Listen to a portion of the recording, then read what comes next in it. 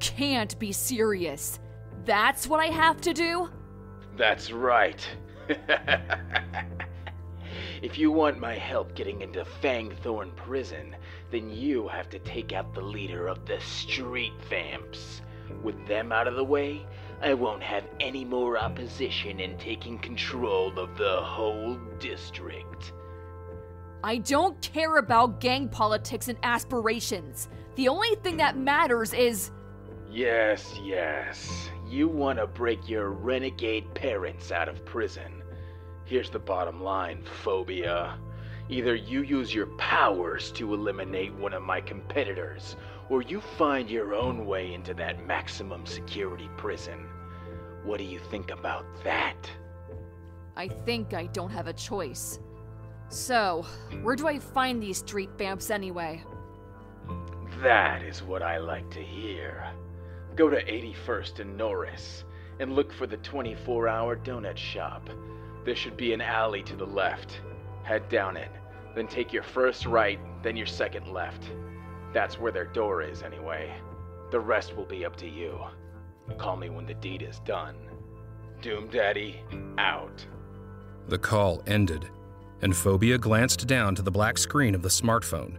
Slight acidic bitterness festered in the pits of her stomach, but she batted it away. If she wanted to free her parents, then she had to do whatever it took. Phobia stood about 5 foot 6 inches and was fairly built and toned. 10 years of Black Ops training had worked wonders for her, all thanks to her godfather, Reaper. Her hair had been dyed fire truck red, and she kept it fairly short, ending around her jawline. However, her hair had been concealed beneath her solid black helmet. She had light green eyes, and for the most part, her skin was pretty pasty. Phobia's outfit consisted of a military-grade combat Kevlar jacket, a pair of tactical slacks, Black Ops standard-issue boots, and a pair of black operative gloves. A visor was over her eyes, both for protection and for displaying information. While the helmet covered her ears, there were sensors that fed information to her within it. There was a small button on the side of the visor. She pressed it. Did you get that, Reaper? Yeah, sure I did, kiddo. I'm sending you the directions to your HUD. I'll give you the intel while you're en route. What would I even do without you, Reaper? Thankfully, we don't have to address that yet. The route should be displayed on your visor now. Phobia moved over to the street and then mounted the hover cycle that she had borrowed from Reaper's garage. How that man had so many toys, it was beyond her. The hover bike flared to life and Phobia pulled out onto the street rather than try to use one of the sky lanes. As she zipped along, following the directions via the visor, Reaper spoke to her. According to the Sagan City police records, the Street Vamps are an organized gang of drug pushers. They specialize in a highly illegal substance called Dreadlord Blood. In fact, it appears that they are the sole distributors of it. Dreadlord Blood? What does it do?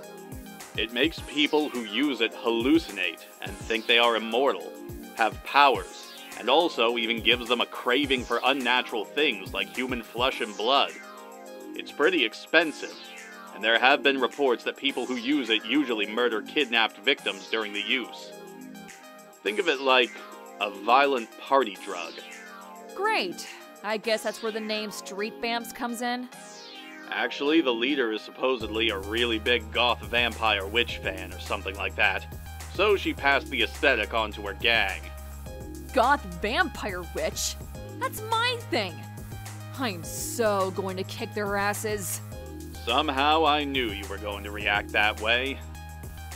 The leader is a 5-time offender, and on the city council's most wanted list for drug pushers. Her name is Cecilia San Marco. Well, too bad for Cecilia San Marco. She has to die. It's the only way. I just hope this Doom Daddy asshole really has useful information. If he doesn't, he's going to be next.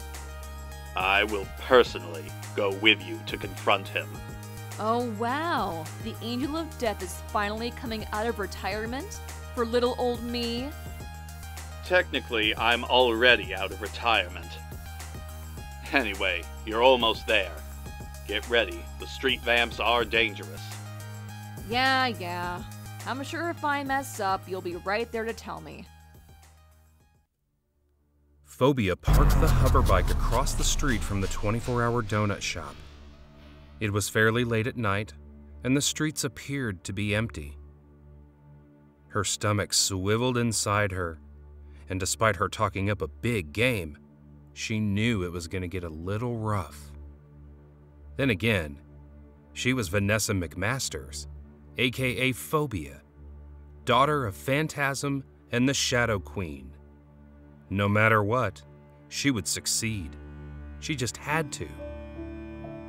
She paused briefly, and then stepped into the alley between the donut shop and the adjacent building. Tension seeped into her pores from all around her, and so Phobia filtered her powers into her hands. She took her first right, and then started to stealthily move down the alley, hugging one of the walls. Phobia took the second left and moved further into shadow-saturated streets. Up ahead, about 200 feet. I see them. There was a building at the far end of the alleyway with a blue metal door. A single light was over the door, and a pair of goons were leaning by the door talking. Perhaps 110 feet or so ahead of her was a dumpster against a building wall. Slowly, Phobia crept along the walls, all the while watching the pair up ahead. She stopped when one of them looked down the alley, and she crouched down into a shadow. Her black tactical outfit camouflaged her well, and he went back to conversing again. She continued again, and this time, she didn't stop until she was behind the dumpster. Are you going to be able to get them both in one swoop? Uh-huh. Her max range with her fear amplification was only about 30 feet, which meant she had to close within the last 50 feet. Phobia drew in a deep breath and then moved. From this distance, she saw the thugs' attire. They wore black pants, had black boots with shiny metal spikes or studs in them, rocker t-shirts, and they wore black lipstick and had black painted nails. One of the thugs looked up at her as she came within 20 feet. Phobia thrusted her hands toward them. Blue and purple energy snaked out of her palms like slithering eels, and they collided with both of the guards. They both stopped where they stood, their pupils enlarging rapidly. One of the street vamps became super rigid, which was a great sign. The other one, however, pivoted as if he were going to run into the building. Phobia jumped forward and drop-kicked him in the chest. His body slammed against the side of the wall and started to convulse. No! Bunnies! Phobia grabbed him by the throat, and she started to inhale. Thick blue smoke started seeping from his eyes and mouth, and his body rocked violently as the smoke left his body. She inhaled again and again until the smoke stopped. The man collapsed to the ground a moment later. Did that guy say bunnies? People are afraid of different things. You're afraid of commitment. Okay, ha ha, little Miss Smartass. Just absorb the other guy so we can start the real fun. Roger that. Phobia put her hand on the other guy's shoulder to steady him, and then she absorbed the essence of his fear as well. Her body bristled with collected power. She dragged both of the unconscious bodies to the side, where the shadows were thickest. Heading in now. I'll try and hack into their systems through Wi-Fi and provide you with better intel. Good luck. You got this. Phobia opened the door and moved inside. The interior of the building had once been a residential set of apartments with a stairwell leading upward toward the second floor. The blue door was perhaps a back door, at least when this place was reputable. It was quiet, but it was well illuminated. The flooring was covered in white and black tile. Each of the doors for the apartments had been removed. Phobia moved up to one of the doors, and she peered inside. A trio of gothic-looking thugs stood about, around an air hockey table. The male was dressed in a three-piece suit that appeared a little too big for him, One of the Gothic women, the one playing against the man, wore a black dress that billowed out quite wide at the ends. The bottom of her dress came up to her upper thigh. She wore white leggings and knee-high leather boots. She also had a black bow in her hair. Her makeup consisted of black lipstick, thick eyeliner, and black eyeshadow.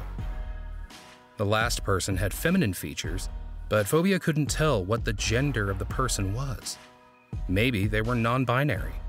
They had long blonde hair, thick eyeliner, and wore a rocker t-shirt and pants that had way too many zippers. Can you believe Cece's making us work tonight? It's not fair. The Vampire Bachelor's season finale is on tonight. I can't believe you watched that crap. You know it's not real, right? They script all that shit. Yeah, and besides, The Bachelor is like not even a real vampire. It's already on a fake-ass premise on that point alone. Oh, screw both of you. Just let me dream, okay? I'm gonna submit my application to be on it next season. Can you just imagine? Oh, I can cling to that sexy-ass dude and then whisper into his ear, "Bite me harder, Vampire Daddy." I don't care if it's real or not, the illusion is worth it. Shit. Phobia, behind you. White-hot panic flared up inside her as she turned around to see a brutish man ram his rifle butt toward her. At the last moment, she pushed herself back and landed on her back right in the middle of the doorway. The large, brawny, Gothic, clown-looking thug stood over her. From the corner of her eye, she noticed the trio regarding her as well. Phobia pointed her palm toward the thug standing over her, and her hand became encased in a bright, purplish-blue sphere of energy. A moment later, a beam of energy melted the goth clown's head and neck from his shoulders. Oh shit! We have an intruder! The goth clown's body fell backwards as Phobia got to her feet. The trio drew energy pistols from goddess knows where and aimed them at Phobia. She walked inside the room, and she gestured one of her hands in front of her. A bubble shield of bluish-purple energy emitted from her, just in time for the energy blasts from the pistols to collide with it. Oh, shit! It's a Guardian. Is this a bust? Phobia smiled at the notion, for it was a ridiculous idea that she could ever be a Guardian. She sent forth another energy blast, and it bore a hole in the goth woman's chest. You bitch! The non-binary thug charged her, and actually entered the small bubble. It faded a moment later just because of the duration rather than anything else. They punched and kicked at Phobia, but she blocked and dodged, all the while keeping them between herself and the armed goth guy. I don't have a shot.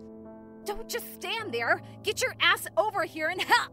Phobia palm-struck the non-binary gang member in the face, and then blasted them with another beam of energy. No! They were my ride home! Now I'll have to take the bus! You bitch! The last remaining street vamp thug aimed his energy pistol and fired, but Phobia ducked in time. She sent forth her fear amplification ray, and the man froze in place. His eyes glazed over, and soon, Phobia grabbed him by the throat. She inhaled deeply.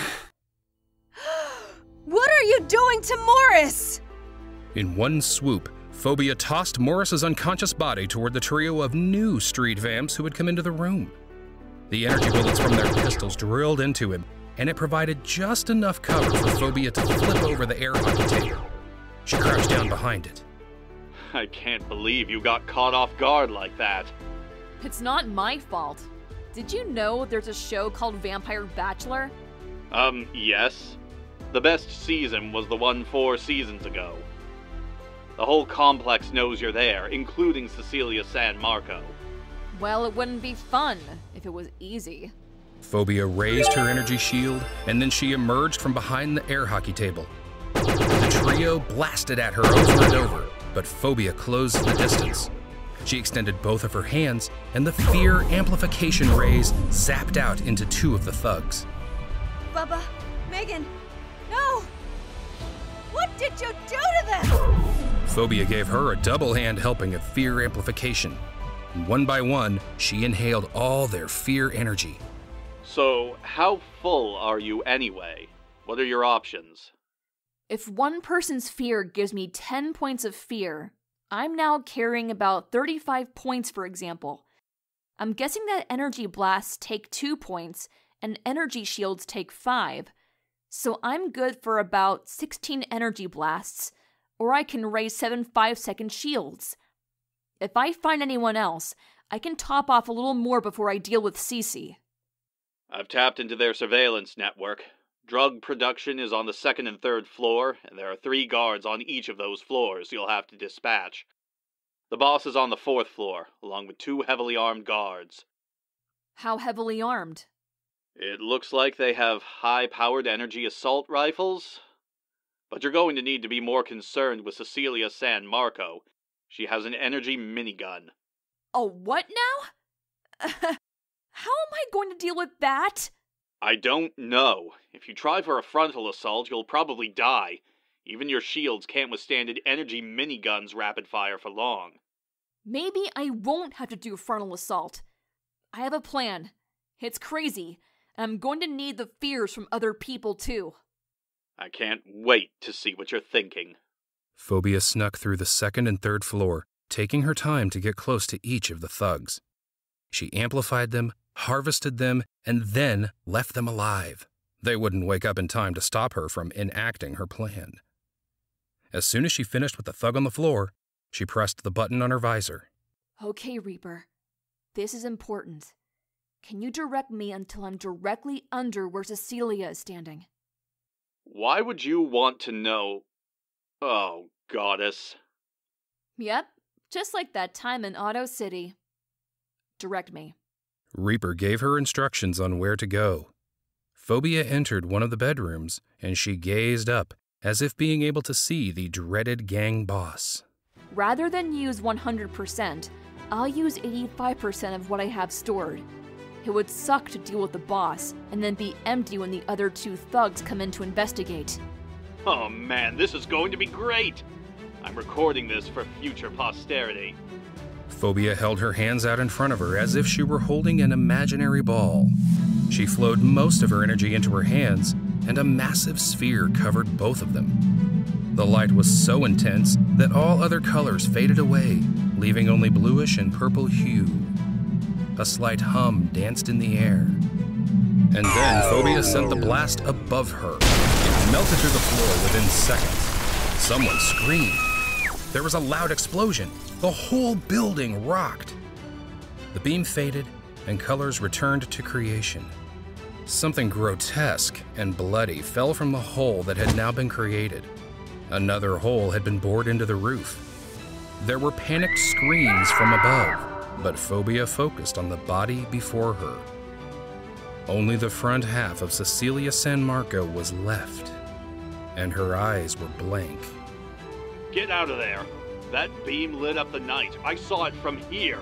Guardians are on their way. Forget the other thugs. Run! And so she did. Phobia ran down the flight of stairs and out through the front door.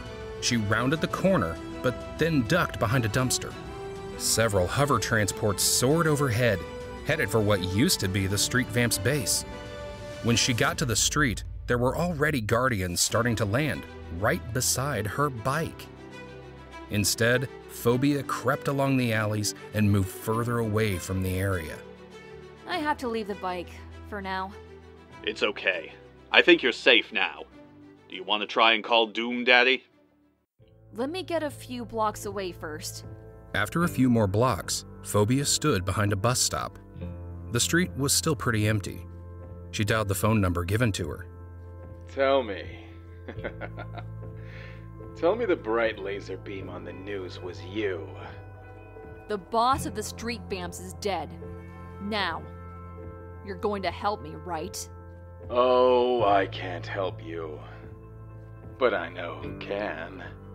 If you go to Dark Elysium, a bar in the district, you'll find a man who goes by the moniker Wayfinder.